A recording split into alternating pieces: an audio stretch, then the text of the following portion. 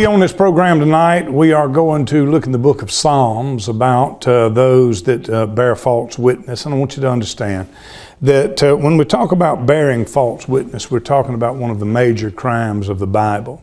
Bearing false witness is the same as sowing discord, as is gossip and all of the other things, the backbiting and all that the Bible makes reference to when the tongue becomes a whip or a fiery serpent set on fire by the very course of hell itself. It is the first name, slander is the first name given to Satan in the Bible, the first name attributed to him. It is what he does by and large, is slanders. I've shared with you this several times on the program, and hopefully it's settling in. The slander is a form of murder. It is actually an act of murder. It's not the pulling of the trigger, but it is the destruction of one's name, doing it intentionally. The destruction of a person's name, their worth, their value, who they are, their influence. It is the killing of that. And people who hesitates to pull the trigger on someone, but yet needs them to be removed or needs them to be out of the way, will of course slander to try to destroy the person's ability to catch any footing and to be voted for or to be respected or whatever the case may be. And they eliminate them that way through slander. But if slander does not work, these devilish souls will resort to the pulling of the trigger. They will resort to murder. They always have, they always will. The characteristics of this particular sin, slander, has always been the same. And where it starts at point A, it ends at point B, always. Either they are successful in their campaigns to butcher, to murder a person's name, his reputation, and all that he is by slander, or either they will pull the trigger. We see exactly the same thing take place in the life of Jesus. Before we talk about that, let me read to you this passage of Scripture that's found in the book of Psalms, chapter 35, verse 11 and 12. It says, "False witnesses did rise up. They laid to my charge things that I knew not. They rewarded me evil for good, to the spoiling of my soul." Now, the psalmists, including David, had faced tremendous slander, as well as the Lord Jesus Christ. It was with Jesus that the scribes and the Pharisees and the powers that was in his day, it was against Jesus that they sowed slander. They tried to butcher him. They tried to break up the following. It was very difficult to do because Jesus was not just a mouther. He was not a politician as they were. He was not one who just talked, but he was one who walked. He walked on water. He healed the sick. He raised the dead. And he did it in the presence of people. So it was very hard to slander him, which meant that he that had threatened the power base of the religious and political party of his day, the Bible calls them the scribes and the Pharisees, Jesus threatening that power, their power base, brought them to the point of decision. If they could not slander him to death, if they could not turn public opinion against him with, as the Bible says, false witnesses, then they would finally kill him. That is a threat to the evil's power, to those who are evil, that hold power, those who threaten that power, is met with violence that is unshackled. They will nail Jesus to a cross. They will kill the very God of glory, if need be, to hold on to their power. So you know those who are these characters because they do exactly what the Bible shows us them doing, exactly what history shows us them doing, whenever it comes to the lust and the love of power. So we see it in our day today. we see the greatest evil manifested, and we can thank God for two things. We can thank God for Barack Obama, and we can thank God for Donald Trump. It was not until Barack Obama that the Democratic Party was really manifested for the radicals that they are.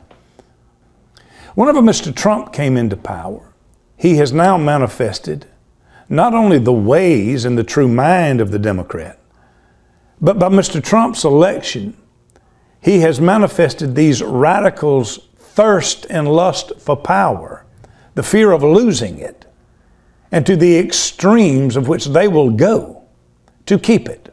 Now again, this is modern day events, that were the Bible being written today, these events would be recorded in the Bible.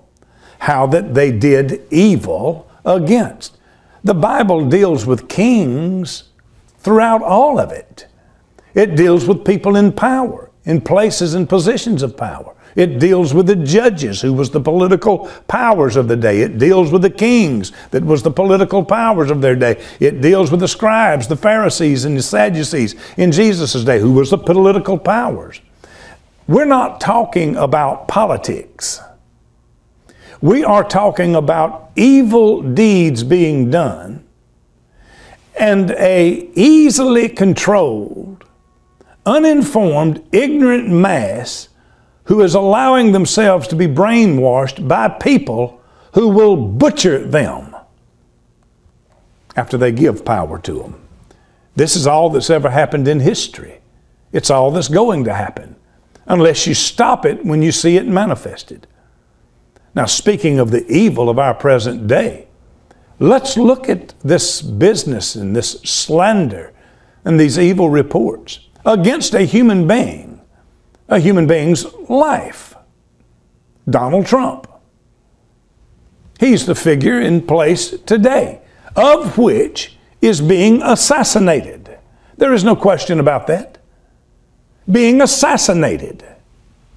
It is a cruelty that I have never seen in my life on this scale, on a full-blown national scale, where lies are being told one behind, slander being reported one behind the other, to butcher and destroy a man and accusing him of things he did not do. Why are we accusing another human being of doing things he has not done? If he is so bad, how come there's not 1,000 things that are true that can be leveled at the man? Now listen, I won't go through in detail what you've already been through on the news on a nightly basis.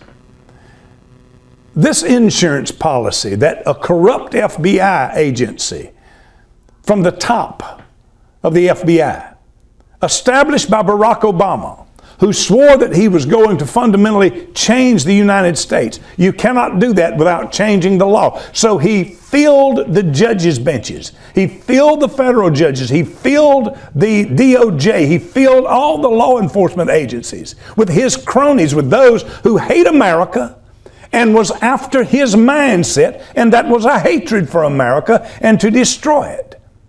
He corrupted the legal system. These are his people there. These are his people that has done this slander and an attempted coup to literally take down a voted-in president of the United States of America. This man has been through a congressional hearing for 3 years. This man has been through a bipartisan Senate hearing for 3 years on this collusion.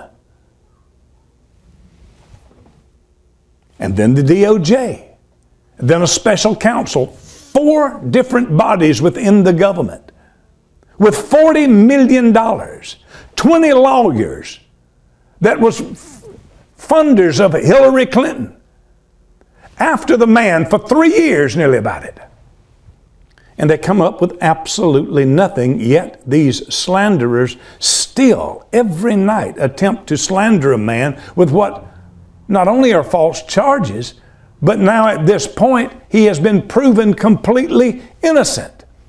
These people love their power so much they are willing to literally let the enemy in. Our Constitution, those who swear themselves to office, swears that they will protect this country from enemies outside of it and enemies inside of it.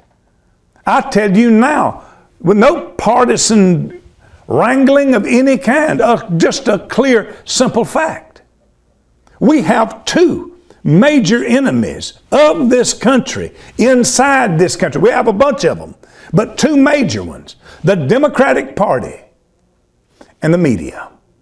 There is no question. There is a conspiracy. The two are one. They lie and they slander and they publish it 24 hours a day. These people crave and lust for power so much they bring the very vipers into this country that will not only kill us, but when it's said and done, kill them too. I'm talking about the Muslim. Okay, do I understand and know that there is a good Muslim? I do understand that there are good Muslims. I understand there's good and bad and everything, but the institution, where there is the doctrine, where there are the mosque, where there are the teachers, 98% of them are radicals, and they preach and teach murder. Let me show you something that took place in Philadelphia. That's the United States of America. At one of these mosques in Philadelphia, where they had their children up singing about cutting and chopping our heads off. My Islam is calling. Who is going to heed its call? Rise, O righteous ones. Will Jerusalem be their capital city? Or will it be a hotbed for cowards? We will sacrifice our souls without hesitation. We will chop off their heads.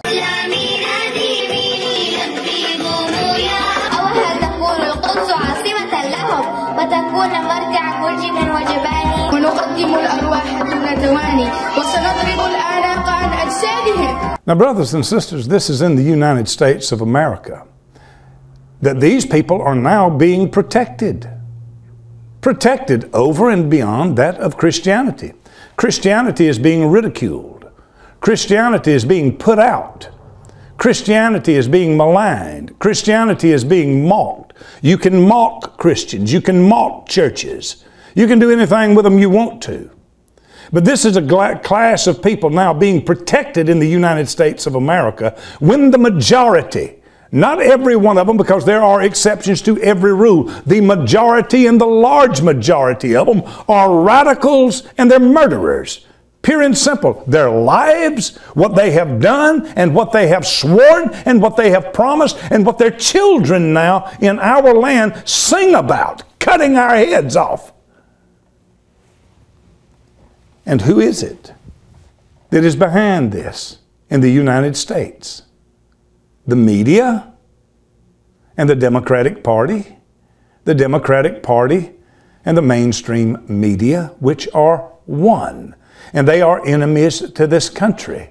Yes, the press should have the freedom that it has. It's in the Constitution.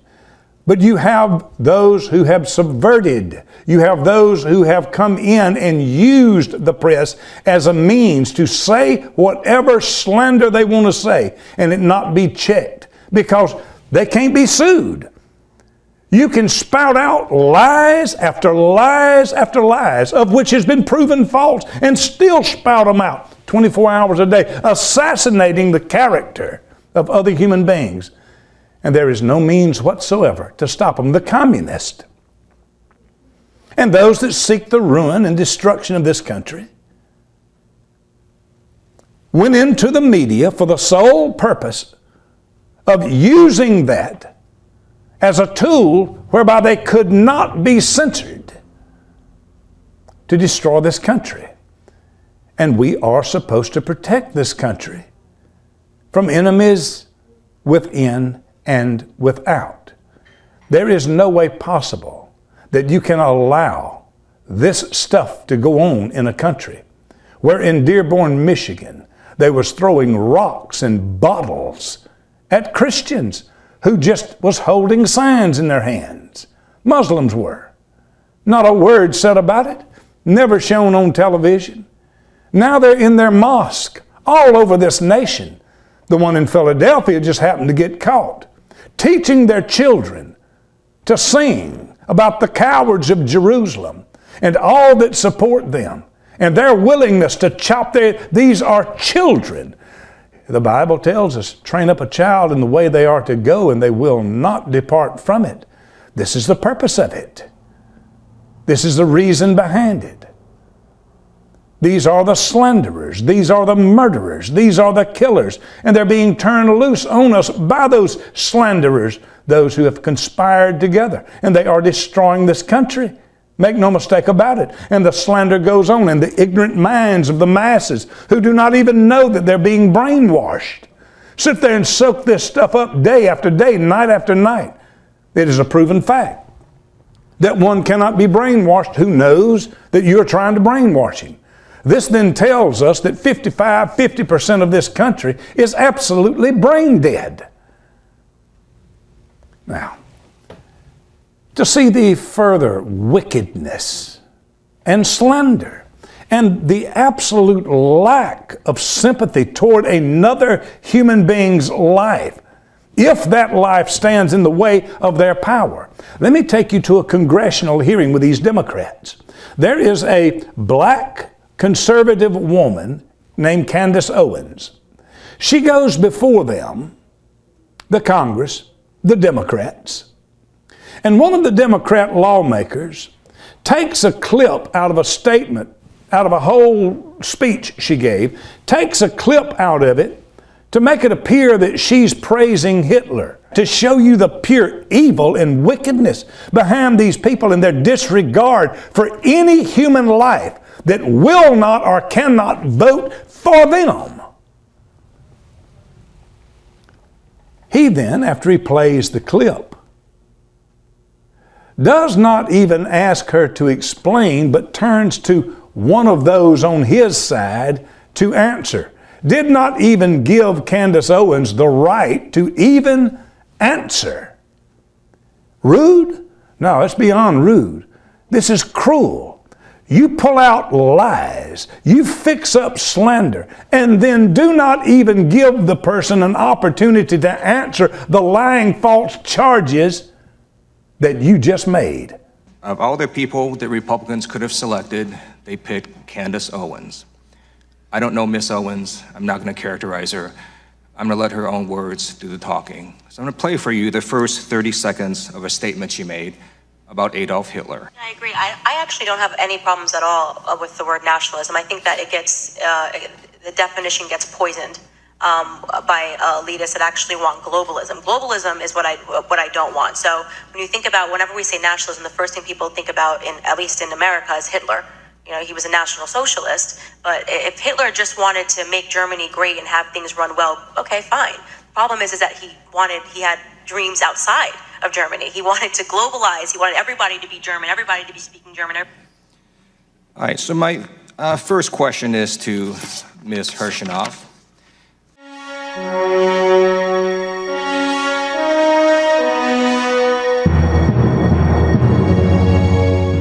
Now, a Republican gives her the opportunity to speak for herself.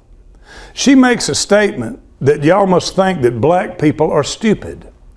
And then this Jerry Nadler, one of the bosses of the Democrats, butts in and tells her she can't call other members of the Congress names or speak when she did not call anybody on the Congress stupid. She said, you think black people are stupid. But Mr. Nadler evidently was asleep or just too ignorant to understand, because it took him half of his life to get through law school.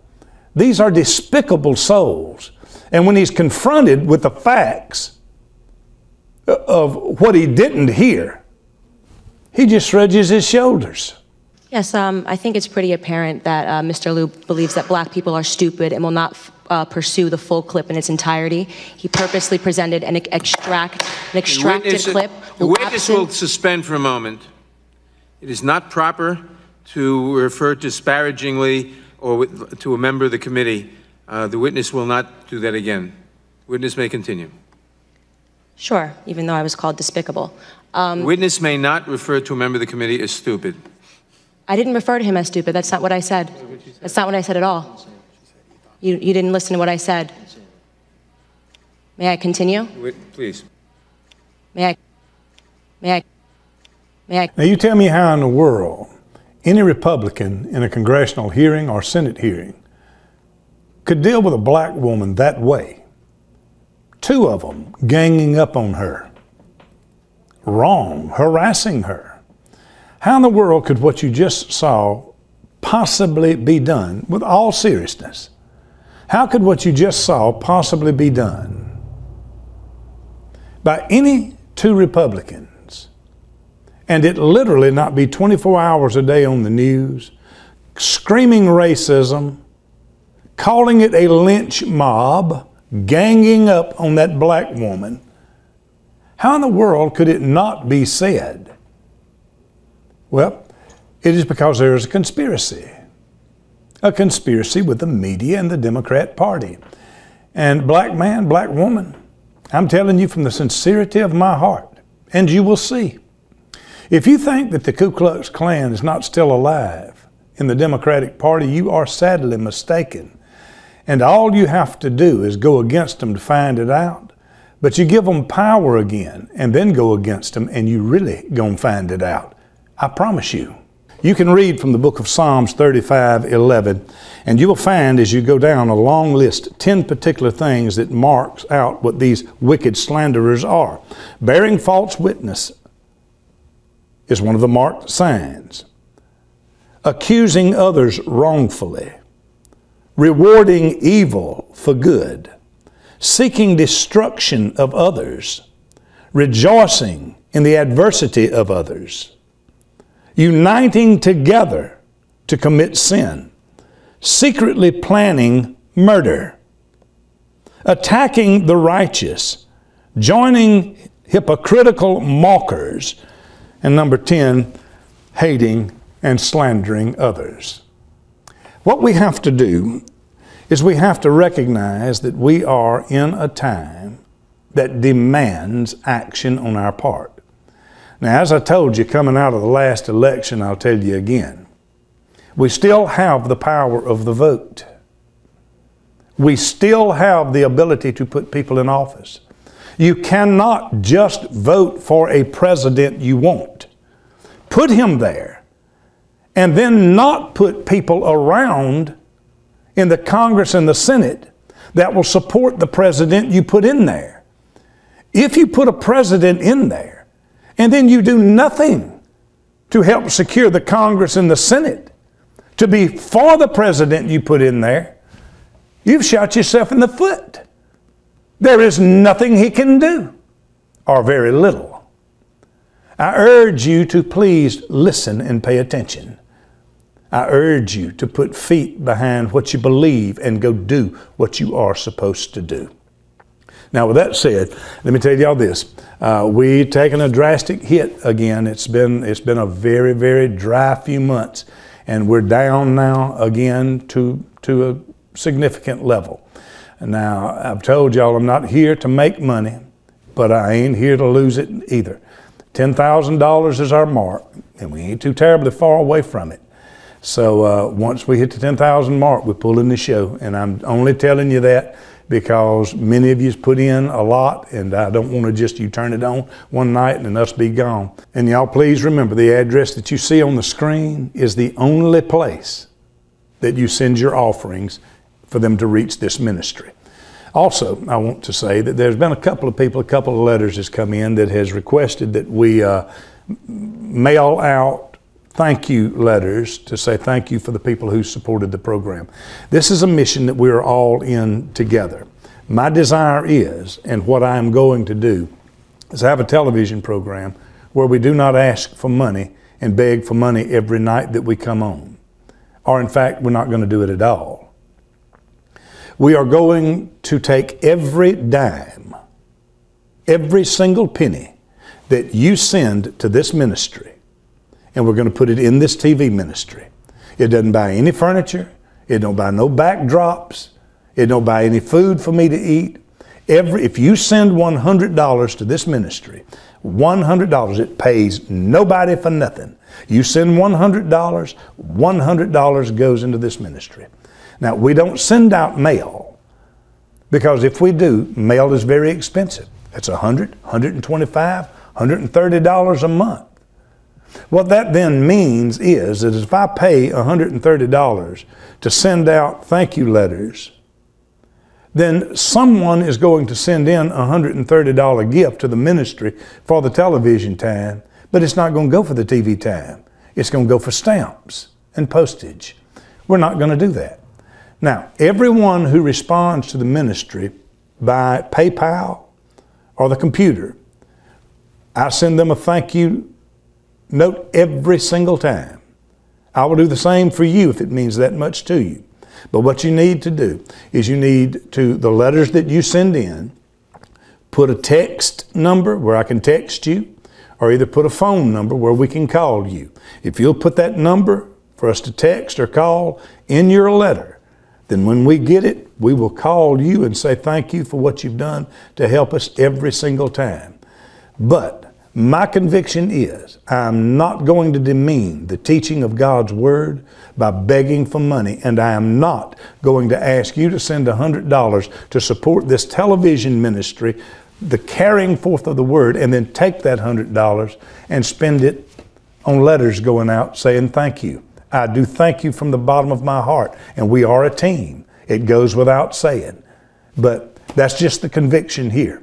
I'm not going to take somebody's $130 who sent it for the television and pay it on nothing but the television. So send you a text number, a telephone number, and say that you would like for us to acknowledge your gift, and we will call you every single time that you do it. We need your help if we're going to stay on the air. $10,000 is the limit. We're gone off the second it hits that, and we ain't far from it. Till the next time, God bless you. Love you in the Lord. Remember the one that talked to you when you were lost. He told you what to do. Remember the one that you leaned on when your world was ending